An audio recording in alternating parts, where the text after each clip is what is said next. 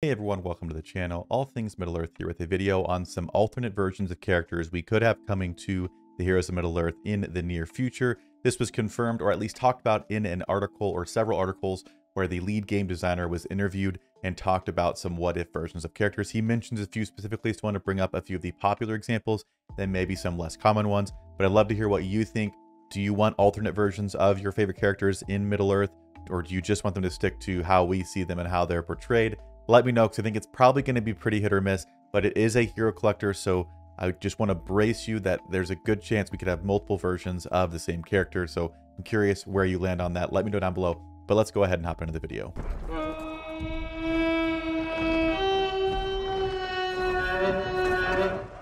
Now, there are a number of articles. There's actually 4 that I've been reading through or read through. So I'm going to link those down below, because I know it's not for everyone, and I'm not going to spend a lot of time reading through every line of text, but the short gist of it is that they are considering or have considered and are thinking through who they can add to the game in alternate versions, in what-if versions, where what if this character did or did not do this thing, or what if this thing happened to this character instead of this character? How would that play out, and how would that character look in this game? So that is something that's, without it being in the game, basically confirmed.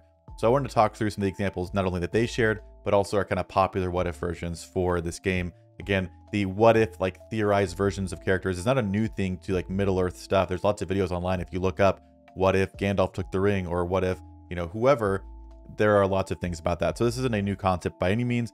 But again, if you've not played Hero Collector games before, this is Galaxy of Heroes, which is the other game they developed, that CG develops. And for example, there are 5 Chewbacca's, and there are 5 Han Solos. Now, this game's been out for 8 years, so I'm not saying that, like, all of a sudden we're going to have 5 Aragorns and it's going to be way too much. But we see Chewbacca, for example, in the Star Wars universe in a number of different, renditions throughout the years. And so characters that have long lifespans and do different things, maybe even if it's kind of minor, there are a few like Han Solo where, maybe it's a little overkill, but, there's like a Stormtrooper Han when they have the Stormtrooper armor on. It's not like that's like really a version of him, but there are things like that where if, any of the characters at any point wear a disguise, like Frodo and Sam when they put on the orc armor in Mordor, that could be a version of those characters as one example. That's not even on my list, but just off the top of my head. So again, I would expect multiple versions of these characters, and I think with them having mentioned it, some what-if versions are potentially on the way. And again, when I say on the way, it could be years, but they could come to the game eventually. So let me know if it's something you want to see or if you are opposed to, because I do think we're going to be split on this. But let's jump into a few examples of what this could look like. Now, there are 3 that I think make a lot of sense and that I think would be very popular. I think these would be bigger legendary characters for sure, and they're just alternate versions of very powerful characters in Middle-earth. So the first one is going to be an evil version of Gandalf. If you saw the thumbnail, I think it's one of the coolest pictures I've ever seen that like has to do with Lord of the Rings. You just have the Gandalf with the sword on fire. You can see the ring on his finger lighting up.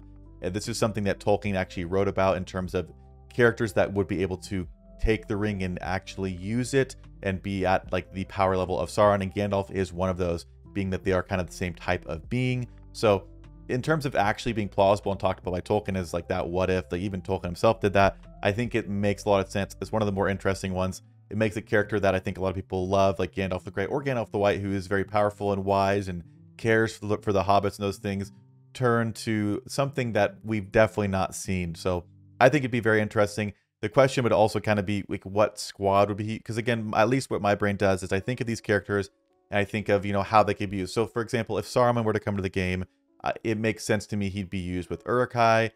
Again, that just seems like a no-brainer. He's leading the Uruk-hai. Cool.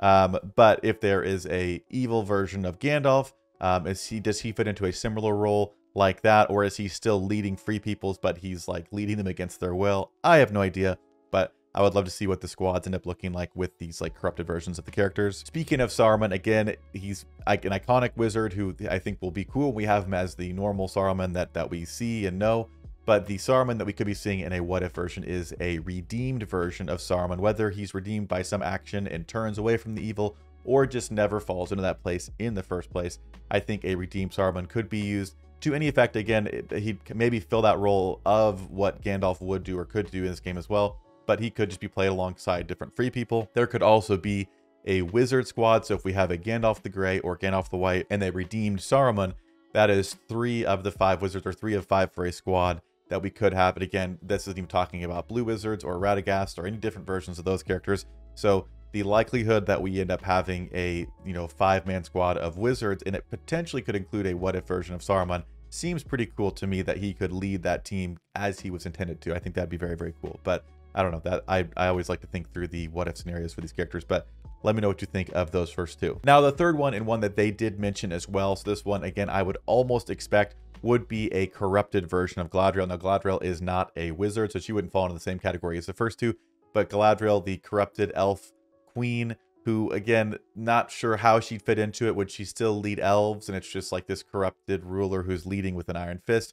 Or does she go a different route? Does she not play with any squad? She just like goes out solo and does crazy things. I have no idea, but a corrupted version of Galadriel. We get a few glimpses through the different movies of what that could look like and what the amount of power she has is like when she wields it and kind of turns a little bit to that side. So it'd be interesting to see for sure how she'd be utilized. But an evil Galadriel, they do reference it specifically, so she'd be one I would probably bank on having eventually, but we'll have to wait and see. Now, some other ones will go more rapid fire because they are less common, or might be less likely. Again, we could have any of these or none of these, I don't know, but just some ideas that I had when thinking through this. The first one would be a different version of Denethor. Again, Denethor, right now in the game, we can't unlock him, but you fight against him. He is a good side character, and he plays in like that Gondor team. So technically that good side character that's kind of on the line maybe. So any version of him that like is, pre any corruption or use of Palantir, or a fully corrupt version of himself, where again, he's more of an evil character, I think could be interesting. Another ruler type character could be Theoden, a corrupted version of Theoden. If Gandalf the White never cleansed Theoden from Saruman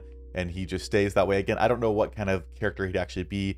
He would be one that I think would just like sit in the back and command and do things without like taking a lot of motions. Think kind of like a Jabba the Hutt character. I don't know if that's a good example, but just that like sit back. He's corrupted, really being controlled by someone else, but kind of commanding or like using his kingly power, but for the wrong side, if that makes sense. So a corrupted Theoden could be interesting.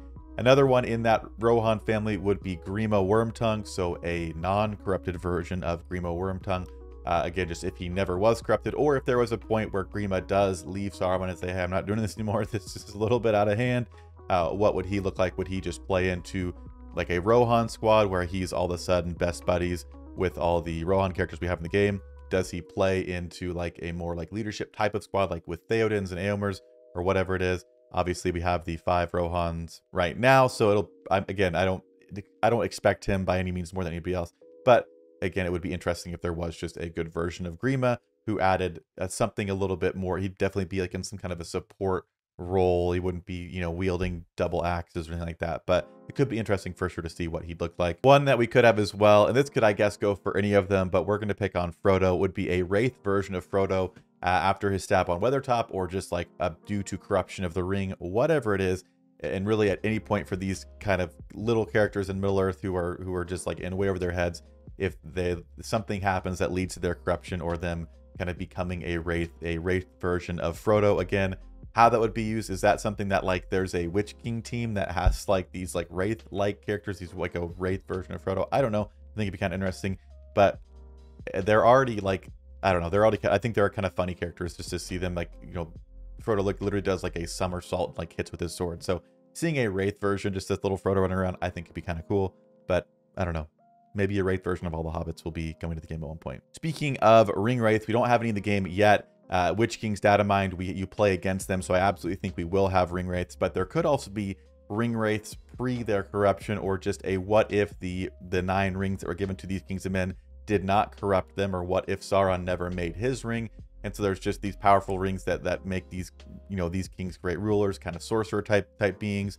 What would that look like? Again, if we're going to have 9 Nazgul eventually, maybe. I don't really know if I want to also add 9 kings on the other side, although I think I'd prefer that over made-up characters, and I think that's part of my like preference to this. I am okay with a lot of the what-if stuff, because I feel like that, to me, makes more sense than a made-up character. Like, I don't know, there's a lot of made-up characters already. Again, they decided they were going to turn away from like the, Elven Spear person, or the Elven Shield Maiden, or whatever you want to call it, or Dwarven Guardian. They wanted to go away from like generic sounding names, like all the goblins, like Goblin Chef and Goblin Quickshot, and they wanted to actually give them, so to me they feel less real and more made up now and just harder to remember. as opposed to just kind of a generic, like, you know, Gondor Tower Guard. Now, again, I don't want there to be 15 similar kind of like Gondor Tower Guard brown hair, Gondor Tower Guard with like extra pointy spear. I don't want to have a bunch of versions of characters like that.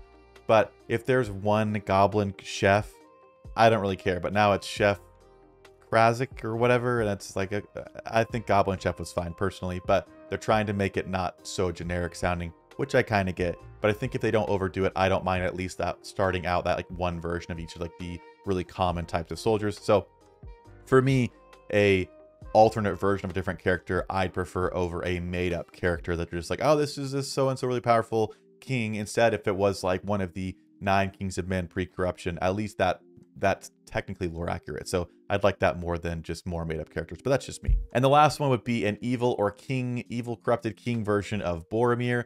If he, by whatever means, gets a hold of the ring, I think he would try and use it to overthrow Sauron. To what effect, you know, obviously that's to be seen. But a version of Boromir that's corrupted, would he still be played with Gondor and just, you know, be kind of corrupted like a Denethor, or like a Denethor, like a little bit extra Denethor? I don't know, but I think it'd be kind of cool because Boromir doesn't get a lot of love. He always gets killed off. So if he could have a couple of versions, I think that'd be nice. So anyway, that's going to do it for the list of the different characters. Again, some of these may never happen. We might see a few of them, but I'm curious what you guys think just in general on this idea of what if characters. They've talked about it already. They've said it's going to happen to some extent, or they kind of would like to explore that. Do you guys think that goes against the lore and like whatever of Middle Earth, or are you okay with the idea that we're playing a mobile game or a video game, and so, you know, we can have some fun with it? I am curious because I think I do sit on both sides, where sometimes I'm like, nope, I want it to be really lore accurate, and sometimes it's like, I think a evil Gandalf with the fire sword would be pretty cool because it's a video game, so you're supposed to explore stuff that didn't happen, at least in my opinion. So let me know what you guys think down below, but that is going to do it for me this one, and I'll see you all in a future video.